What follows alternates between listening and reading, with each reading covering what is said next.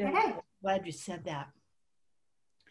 Well, we're so pleased to have another wonderful parent with us today, a family member, and I would like to introduce to you Tina Mundelein, and we're so happy to have her. Tina, tell us a little bit about yourself.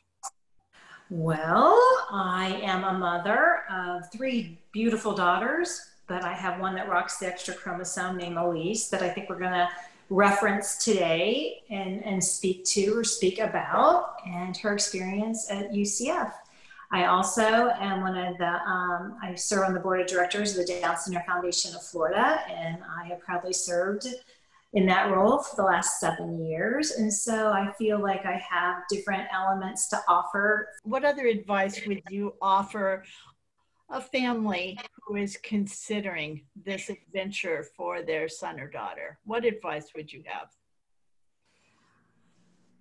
Elise's dream was always to go to college. Her sister's dreams were always to go to college. And if your student wants that, my advice is to let them fly. I think they need the supports in place to make them successful, but they're going to do it. If they want to do it, they're going to do it. And I think that post-secondary education has been an integral part of Elise's development. Just like anything, you take the good and maybe the not so good, but her growth and development through the whole process has just been amazing.